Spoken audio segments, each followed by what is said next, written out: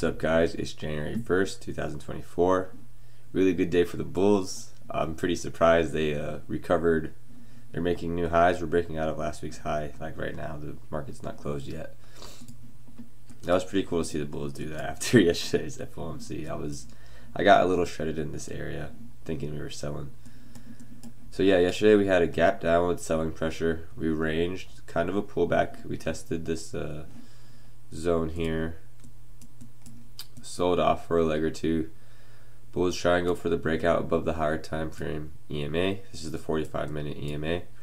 Ultimately failed breakout here. Higher high, failed breakout with bar 2's high, keeping the bear gap open here. This is also really close to last week's high. This purple line is last week's high right here. So we're at the high of the range, high of today's range, gap down, selling pressure, and the market sells for 2 legs, a couple legs down, leg 1, leg 2, pull back, leg 3. I have allergies today, so I'm not gonna try and make sure you guys can't hear me, my nose.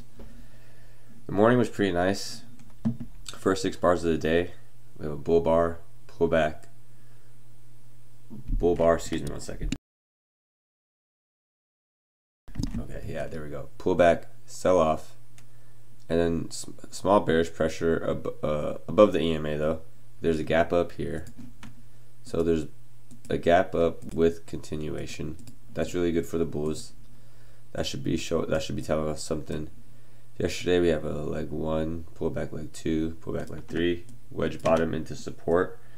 This was this purple line is last week's low, and this purple line is last week's high. This blue line is the 50% level from last week. So we gap up. Bulls go for 3 pushes, creating a wedge top here.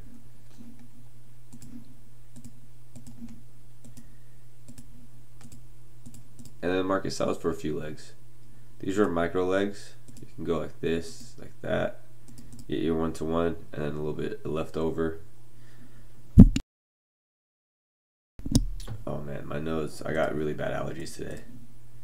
So hopefully I tried to mute the mic before I did that. So we can see like a leg 1, pull back leg 2, pull back leg 3, pull back leg 4 into the EMA. There's a small wick here. This is more I think people were just taking quick profits and the market sold. Everyone sold this. They saw a wedge top, tried to make a new low. Well, they did make a new low for the day. They're trying to go for the gap close, and the bulls keep this gap open. So now there's all these bear gaps open here, but this bull gap stays open right down here. From here, the bulls get a good breakout, leg 1, pull back leg 2. This is a bull flag, and they break out into the higher time frame EMA. I took this trade here. I thought it was a pretty good leg 1, leg 2 move. I went from here to here, and it worked out nicely. I got filled right at the close of that. So bulls get the strong breakout, pull back, push up, and then they ultimately fail right here. I got trapped. I thought this was a head and shoulders reversal on a lower high right here, lower high. Higher time frame is acting as resistance, so I got short. It was a trap. I got out. I saw this 2 legs down for the bears, making it a trap. I bought this, and then this ultimately became one big bull flag. And if we talk about the market cycle, we gap up, channel, sell off. A channel is a form of a range. We sell off, and then we start to trend again higher, and then we go into a range. So the market cycle is breakout. So this is the breakout. First pullback starts the channel. We have another little pullback, and then we ultimately range. And then what happens when a range? We wait for a breakout because the market cycle resets with a breakout.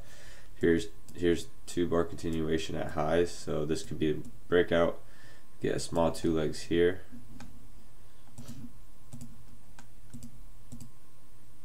It was met if you held to after the close, or you can go from the breakout, these 2 bars, a little bit easier. This is asymmetrical 2 legs, so that's not good. In a good 2-legged move, we want to have matching.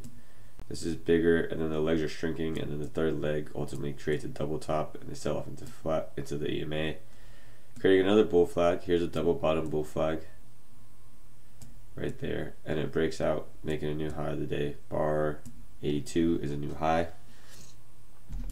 Pretty crazy day in terms of yesterday's sell, and then I know a lot of people must have been getting trapped here. I got trapped here, head and shoulders reversal. So I'm going to go over all the leg 2 moves. I didn't take all these, but I just noticed them. I'm going to try and do when I do these breakdowns, I want to do 6 bars, talk about the market cycle, we'll talk about the legs, and then we'll talk about the higher time frame. So here's the bull leg, leg 1, pull back, leg 2, pull back, leg 3. After 3 legs, so this is like a good fade. The first 2 legs you want to trade in momentum. So, I mean not momentum, you want to trade in the direction of the momentum. So it'll be like leg 1 in the direction, leg 2. And look how deep this pullback is. That's not very good for the bulls. And then leg 3 is a good fade. Testing this area here, kind of right there. It's kind of some sort of resistance because we broke through, so support becomes resistance. And they go for a few legs down. When the legs are asymmetrical, we could think it's more of a range bound price action. My nose is so stuffed. So here's that leg 1, leg 2 with that small pullback. Then if you wanted to try and get this bar, maybe you could try it. So that right here is a neckline, so you can measure it from here too. Actually, that's pretty bad. Yeah, no, that's how I would do it. This is a little bit trickled. Bears are going for well, I mean, 1 second. This is also 3 pushes down. 1, pull back 2, and then you see the wick, pull back 3. So it's a small leg, really big leg, and a shrinking leg. So that's not good. Above support now. This is last week's low, yesterday's low. Bulls get 2 legs and a breakout.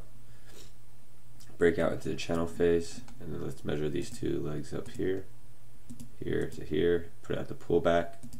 See, I measured from this body to that wick, put it here.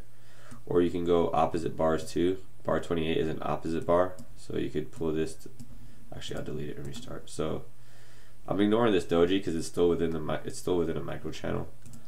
When the prior low doesn't break this prior low didn't break 24's low didn't break 23, so I'm just counting it as a bull bar.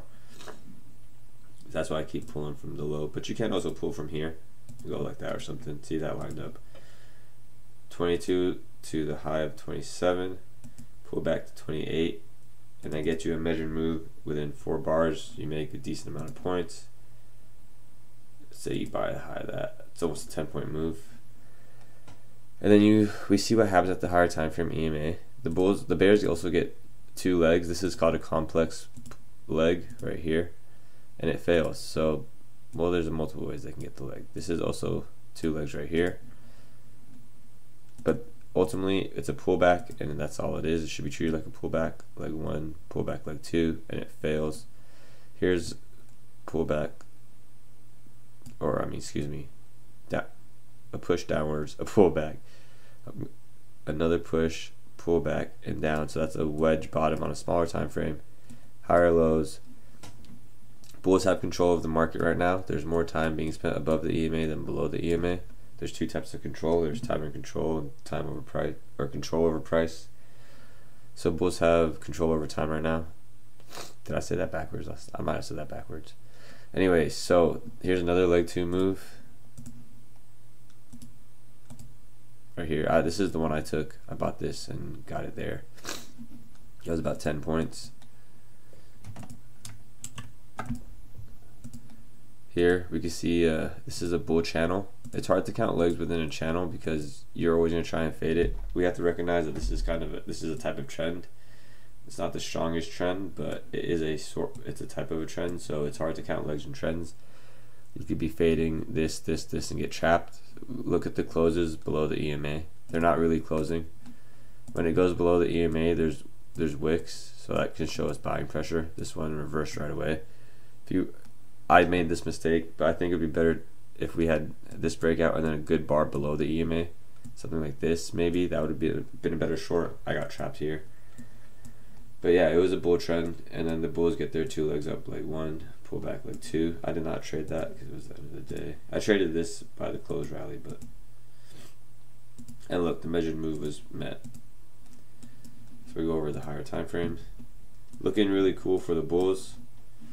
They have a gap up, follow through, pull back into the EMA, first higher low into the EMA, just like we talked about. Look at the buying pressure under the EMA.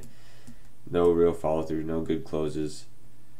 This is the daily chart, and then they get there, they start making legs higher, like 1, like 2. Here's a leg 3 wedge top. It's sold off into last week's low, failed breakout, and now we're breaking above last week's high. So this is a measured move of the breakout from last week's range, and this is a measured move for the bears of breakout of if they break out of last week's range. It's 45-minute chart. We can see a strong bar, but again, a lot of buying pressure. This is pretty good follow through, but it's right on top of last week's range, so that's not good. Bulls make a higher low, and they push all the way to new highs at the end of the day. Where are they trading at right now? Oh wow, it's still going higher. Pretty good day for the bulls. I was not expecting it, but at the end of the day, if we trade price action, we would end up on the right side of the trade eventually. Full disclosure, I did blow up my PA account finally. I got shredded on FOMC, and this was the trade that took me out. I started a new account, and I'm only going to trade micros, and I'm going to see where it goes. I'm going to scale in. I actually scaled in pretty nicely here and got out here. So scaling in is going to help me. If I take a loss, it's going to be with one contract, and then my winners are going to have longer runs. I'm just going to take it for what it is. I've never passed a Apex account with the micros anyway, so I'm going to see if I can scale in, use wide stops when it's appropriate, and see how it goes. The last 2 times I've traded the micros was that one day you guys saw me scaling into the bull trend and then scaling into this bull trend here. So I'm walking away green when I trade the micros, less stress, less risk, and I'm catching way more points. So I'm going to just have to practice, take it for what it is. It's the first of the month, starting a fresh account. I'm going to try and trade the micros and pass within 30 days. Have a good one. Welcome to all the new subscribers. It was nice meeting y'all. Leave some comments if you have any questions. I will try my best to answer them. I'll talk to you guys later. Bye.